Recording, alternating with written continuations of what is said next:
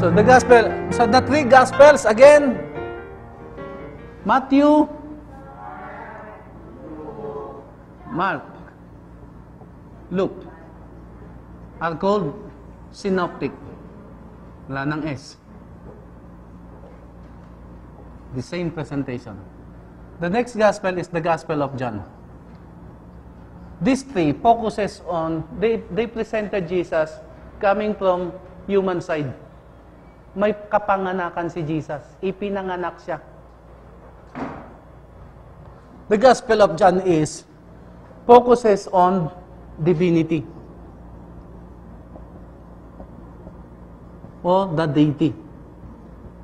These three are more on humanity.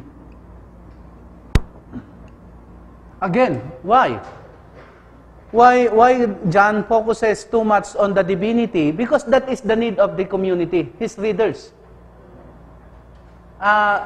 Mukhang low Christology ang community ni John. Nagda-doubt sila sa divinity, sa deity ni Jesus. So, and therefore, John presented his gospel to the community who are doubting. So his purpose is, the purpose of John is to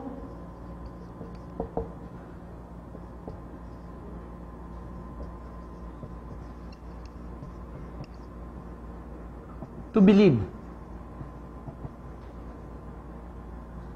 in the Son of God.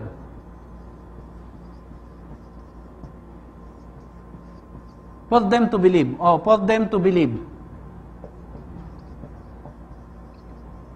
To believe in the Son of God, Jesus. In order for them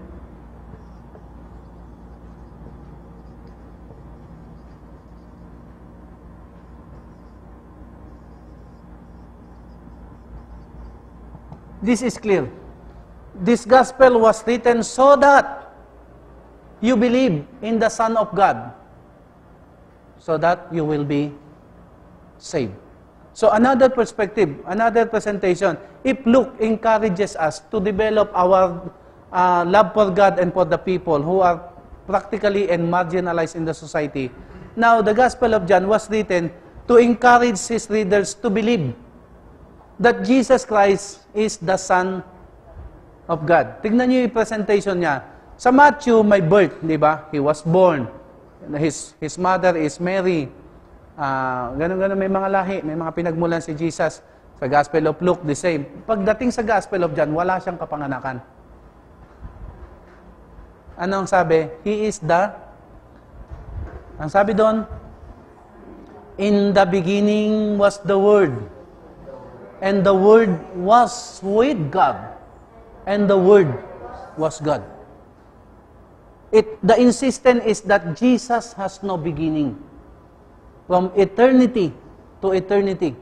It means Christ is the eternal Son of God. And the purpose of John is for them to believe so that they will be saved. That is important. Maganda yung presentation ni John, ano?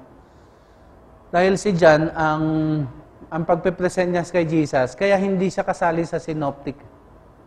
Yung kanya ay nakafocus masyado sa divine side ni Jesus, that Jesus is the eternal Son of God. Basahin natin yung early chapter ng chapter 1.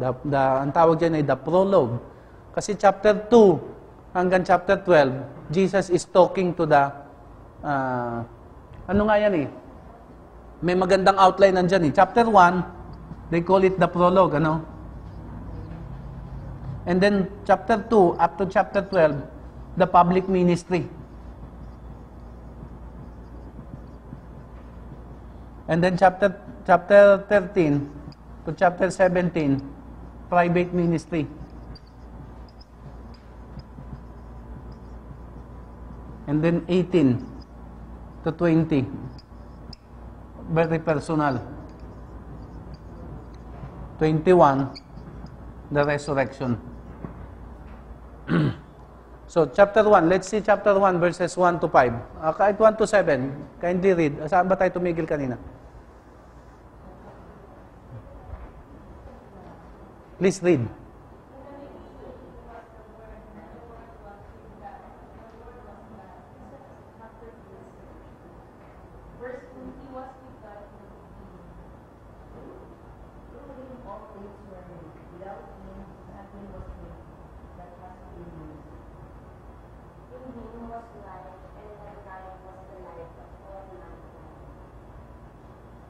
Okay. Let me show you the beauty of... Huwag nyo na itong isulat. Greek ito. Pero I am writing this not to impress you. But the emphasis is highly theological. Chapter 1.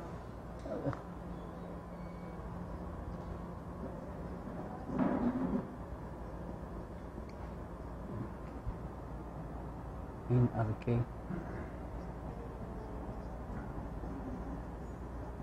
Logos. Okay. Logos.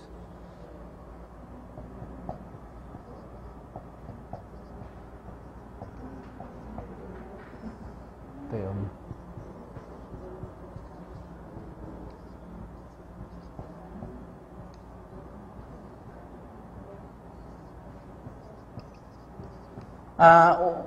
The very purpose of writing this is to let you know the eternality of the Son of God, the Logos.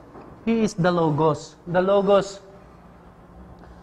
is the Son of God. Because in chapter 1, verse 14, the Logos became flesh. The eternal Son of God became flesh. The beauty of Greek language, the beauty of European language, not just Greek.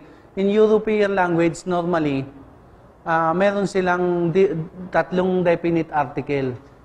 Unlike English, ang English kasi parang Pilipino, di ba?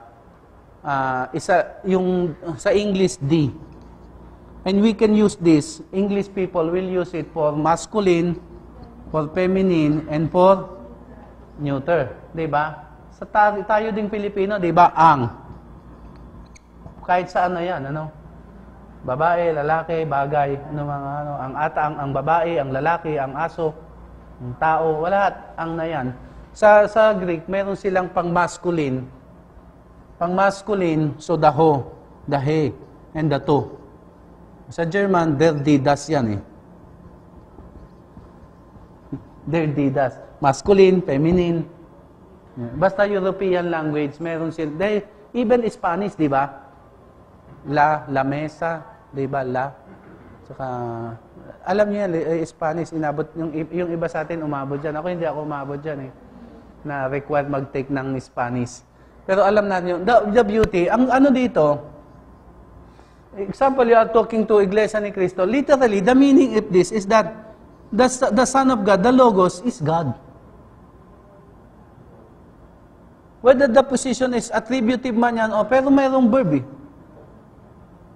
That verb insists that this is a statement telling us that the Word, who is actually Jesus, the Son of God, who became flesh, is God.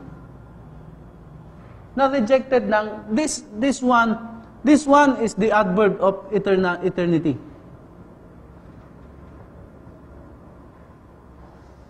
If Genesis 1:1, ang sabi ng Genesis 1:1, in the beginning, bara Elohim, Bereshit bara Elohim.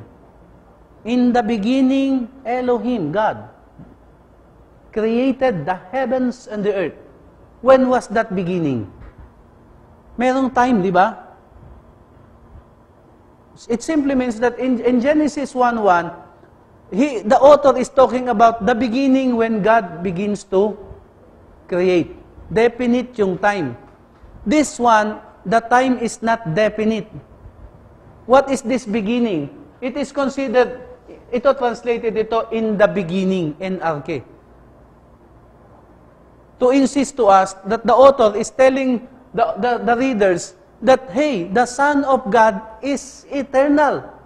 He has no beginning. So the NRK, in the beginning, the author is talking about the beginning of no beginning. The eternity. The eternality. It means the Son of God, Jesus, is eternal. When He became flesh, He was born. But the Son of God is there already, even before the creation of the world. Di ba? Anong sabi doon? Without Him, nothing that has been made was made. Walang malilikha, walang nalikha kung wala siya. So, nasan si Jesus? Nung pinanganak lang ba siya nag-exist o even before? Even before. That is our doctrine. That the Son of God is eternal. Co-eternal with the Father. Co-eternal with the Spirit. Di ba? Kahit nung Genesis, nung kausap nung sabi ni God, let us make man. Wala namang nagsasabi na let us na nag-iisa. Ano? Parang hilo nun. Ano? Mag-isa ka lang sa bahay, gala tayo. Ano, nakatingin ka sa salamin. Tapos pumayag ba yung salamin? Hindi. When you say let us, you are talking to other. And when God said, let us make man in our image, God is talking to someone who is in His own image, who is the same image with Him, in our image. Who is that? John chapter 1, 1 to 7, at least, that passage proves to us that Jesus is eternal. He was with God when God created the heavens and the earth. And therefore, Jesus was actually co-creator with the Father. Because ang sabi diyan, walang nalikha ng hindi dahil sa Kanya. Without Him, nothing that has been made was made. So, John is proving to his readers that the Son of God is eternal. He has no beginning. He goes beyond time. Kaya nga, isang sa systematic theology minsan, sinasabi na God is infinite. But the infinity is space. But when we say God is eternal, it talks about time. The eternity. Eternity. God is not bound by time. Okay. What makes it different from the gospel? Focuses too much, John focuses too much on the divine side, the deity. The deity of Jesus. So deity ang emphasis ng gospel of John. How he proves that Jesus has deity. Look at, in the gospel of John, what makes it so different is that, okay, yung dating muna, it was probably written 85. Hey, something new. John wrote his gospel after 50 years. More than 50 years of Jesus' actual ministry. Was he able to remember? Can you remember what I'm saying today after 2 weeks? How come John was able to remember, or is it the oral tradition and the writings? There are available documents already about Jesus. And John wrote after 50 years. More than 50 years. How come he was able to remember the events? Late, after 50 years. Why it is necessary for them to write? Because they are passing away. Probably by the guidance of the Holy Spirit, because the apostles are aware that they are dying, that the other apostles are already dying, they need to come up with a clear record about Jesus so that the next generation, including us, will have enough information, at least good information. If it is not complete, we do not know, but enough information for us to know who is God and how we should serve Him and believe in Him. So at least that's clear. Matanda na nito si John, ano? If John is kasabayan ni Jesus, contemporary ni Jesus, probably ganyan na siyang edad. Probably nung namatay siya, close to 100 years old. In the island of Patmos when he was exiled and before he wrote the book of Revelation.